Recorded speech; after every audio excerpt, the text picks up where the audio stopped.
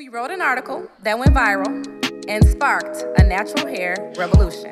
We are Elise and Aisha, moms to small humans, digital content creators, licensed hairstylists, brand agnostic, curl educators, and generally your snarky girlfriends with no filter.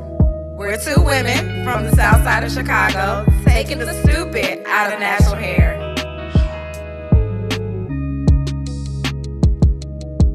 On this episode of Curls Disrupted, we're going to talk about who is the natural hair client. Do you know her? Like, what is she like? Where does she shop? How much does she make? What products does she buy? How long has she been natural? And who influences her? Where does she work? No, seriously, where does she work? Like, where does she work? It's important, like, to know these things about her. So I'll tell you, the first time I actually heard Elise break this whole thing down in a class, because that was the first class? It was a class where I heard Okay. you break it down for the first time, and I was like, every single thing she said, I'm like, yeah, I checked off every single thing. So because Elise has done this for as long as she has done it, right, and she has spent the time. Like, she took time off her schedule. It was like, I'm going to immerse myself into all this, like, curly hair stuff with the black girls. Took a whole month off, right? Whole month. She's dedicated time. She's gone through the products and the aisles. Like, I have to say this because I don't think people know this about you. Okay. You literally went through all the products in the aisle, not now, but, No. like, before the aisle got expansive. So about 2012, Right? I went through, because I was using a product line and it was starting to not work for my clients. Actually, it never really worked for my clients, but it You was just made it do what it do. It was passable. You made it do what it do. And so I was like, okay, what else is out there for this natural hair market? And I went and bought, and then went to all the events and got all the goodie bags for everything that was out on the market. And I was the guinea pig and tested out. That's how I learned that certain curl smoothie ain't ish. Oh, it's a curl smoothie. It's a curl smoothie that everybody wants to use. And I'm like, what are you using this for? Curls. It smells horrendous too. Eh. Yeah, so I tested out everything out on myself and figured out what was working, how it was working, and what results you got from it. So I would be able to bring that back to my natural hair client. So when I was looking at who was coming to my salon, now at this time, if you're familiar with Chicago, I owned a salon on 79th and Coles. On the 9. On the 9. You have to know about the 9. Just So the 9. let's just say that a good part of the bad stories that you hear coming out of Chicago happen not that far away from where the salon was. And if any further notice, there was a bullet that went through my window when I was there. Nobody was at the salon. It was fine. But people were coming and seeing us. At that time, I had 2 employee stylists, and people were just driving up in their Volvos and their Mercedes and their BMWs, and I had to just stop and say, who is this client that is sitting in my chair? And she was anywhere from 25 to 55. She made over $50,000 a year. She was a professional. She was a teacher, a social worker, lawyer, doctor, medical doctor, entrepreneur, and artist. She shopped at the regular stores, most middle-class girls shop at. We're at the Gap, we're at Ann Taylor, we're loving the J. Crew, because J. Crew fits my little waist and my big booty, surprisingly. It's made for mom bodies. And she was concerned about how she looked. She wanted to be natural. But she was concerned about keeping her professional position and her professional demeanor while embracing all the parts of herself and her beauty. Yeah, so just imagine you hear this. You're like, okay, yeah, that's cute, right? And you start to see the clients that are coming to the salon who are sitting in your chair, and they fit this profile to a T. When I started to see that, I started to see these clients, they're pulling up in these vehicles. They're carrying these purses. They care about fashion. They care about how they look. They are at the realm of everything that is happening, at the pulse and beat of everything that's happening with fashion, with lifestyle, with, you know, the natural hair community. They know everything. They know the new product launch that just happened. Everything. I saw it, and I was like, it became so clear, and I was like, I wonder how many people really know, because everybody seems to think, and I'm gonna tell this story real quick. When I was in cosmetology school, and everybody was like, oh, well, what are you gonna do when you leave cosmetology school? And I was like, oh, I'm just gonna do natural hair. So like, you're not gonna do weaves? And it's like, no sew-ins? And I was like, yeah, I'm not going to do sew-ins. They don't really inspire me. It's like, you're not going to make any money. And I'm like... And let's talk about, this is 2 years ago. 2 years. And these are what the cosmetologists coming up were learning from their instructors, that there was A, no money in natural hair, and B, no one actually wants to wear their hair like that. That was a big thing. Nobody wants to wear that Jerry curl look, is what I was told by one of my teachers.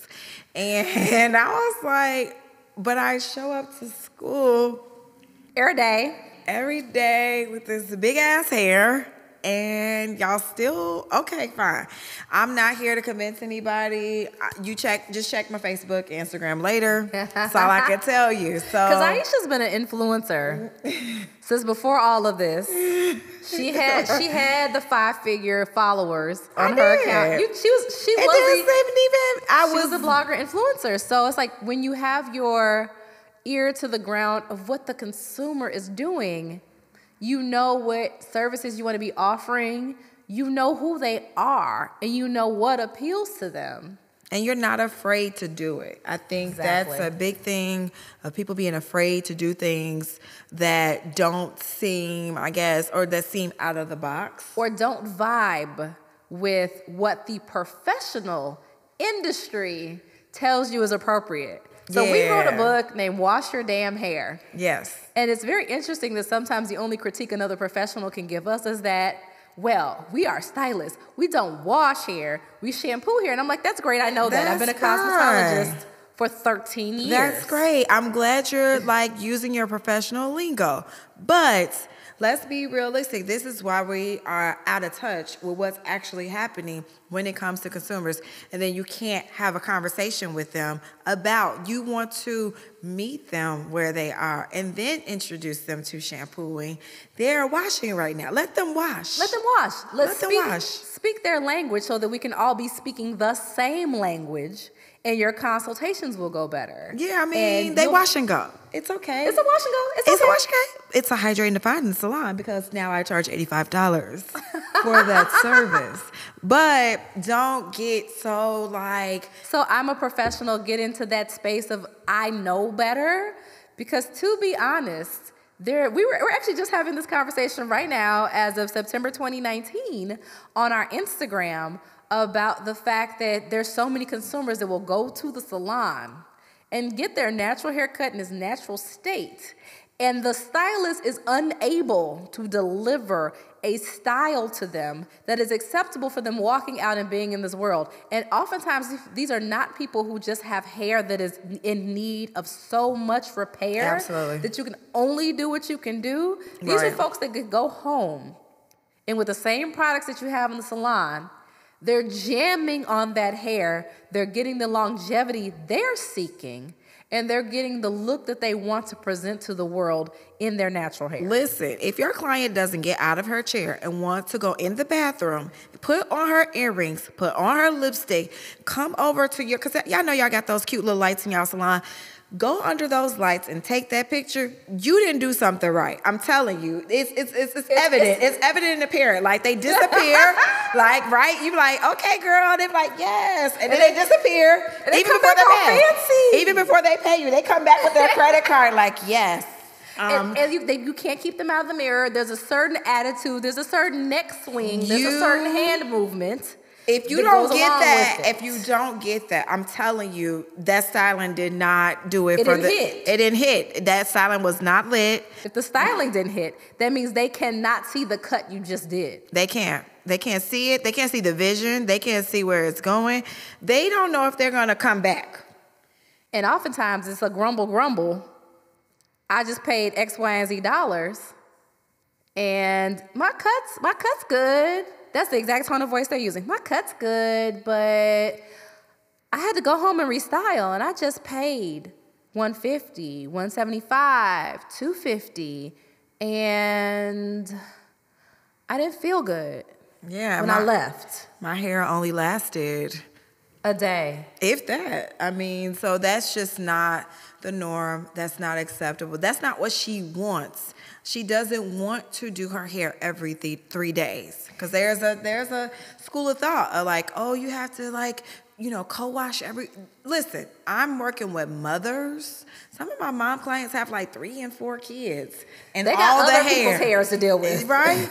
They don't have time to be like spending all this time doing their own hair. They need something that actually works with their lifestyle. That's why we're really big on like lifestyle with our clients. Like knowing exactly when and where, how this is going to work for the life that they live. So let's understand it, because I think when we go into it and we say that, we don't ever really explain what that means. So what does it mean to be a Black woman who has to do her hair every 3 days? So let's say for wash, even when we make it wash hour, for us, I've got to get up 30 to 45 minutes earlier. I'm a mom of a 2.5-year-old. I also have an older person in my home with dementia.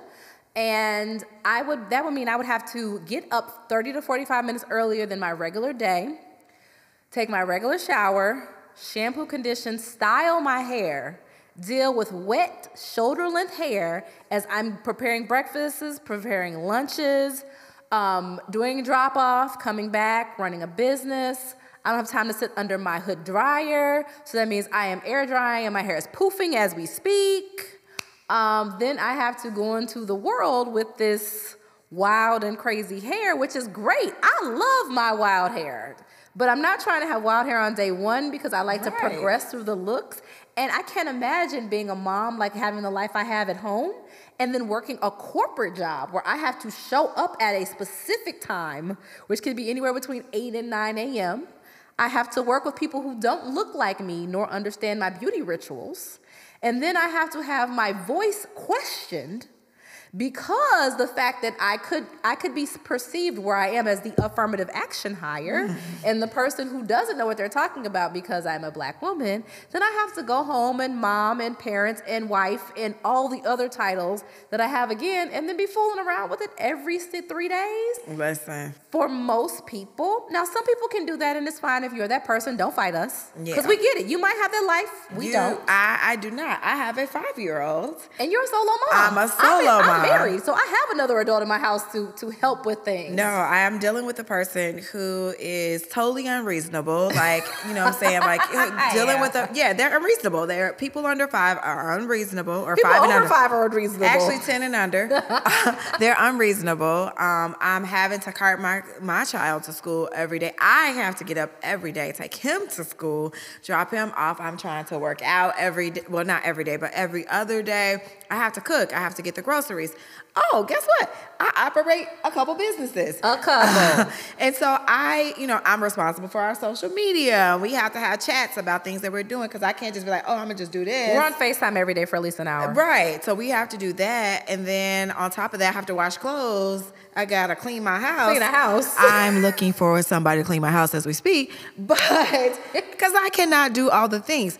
And so I have been, probably for like the last 2 months, I don't know when was the last time I actually sat under the dryer. Like, I have been air drying for about 2 months now because I don't have time. So for me to tell some woman who has the same or similar experiences as me. Who got more kids than I do. Who has more girls than I do. Because I have one child with a ton of hair. Right. I can't imagine having 3 and I just got a boy. The amount of hair my child has. I just got a boy, and we cut his hair, so we don't have those issues. But I couldn't imagine either. So I have to be able to, or we have to be able to actually come up with routines that fit the lifestyle of these clients. So when we say like we know the experience, and we really take that to heart when we're actually crafting routines and rituals for our clients. These are individualistic routines. They're not like everybody gets this assembly line routine. It's like, oh, you swim?